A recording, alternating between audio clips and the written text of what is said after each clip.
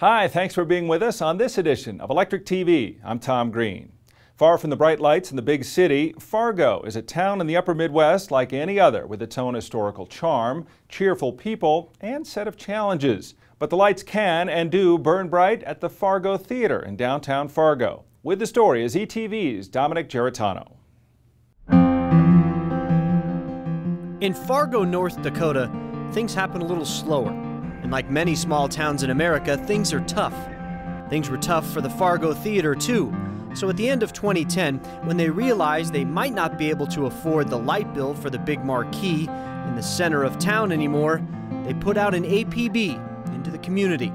Luckily, the NECA-IBEW team responded to the call.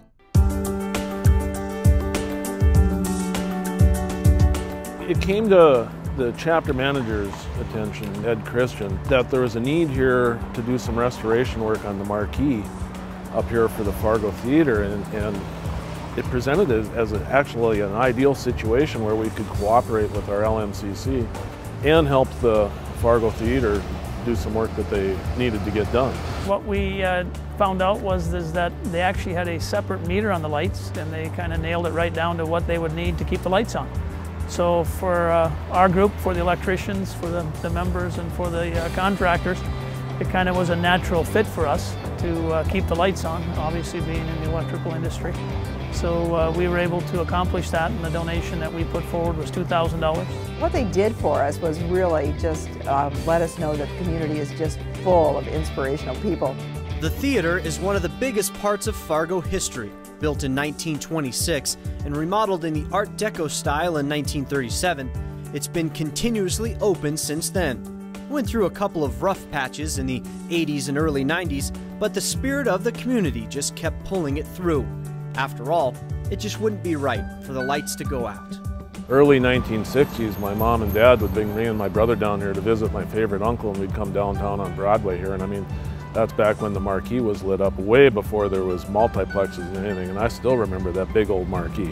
I think it's a symbol of a community that cares about historic preservation. The Fargo Theater marquee says Fargo all over the place and screams it almost 24 hours a day. It's a touchstone for people who come back to this community and say, I went to Gone with the Wind or Wizard of Oz. We spend enough time in the dark here with the winter months that, you know, the lights are a critical part of it. The thing that the downtown has done very well is they've really focused with a lot of effort, a lot of dollars, and a lot of donated time of people that have the feeling of keeping that rural America.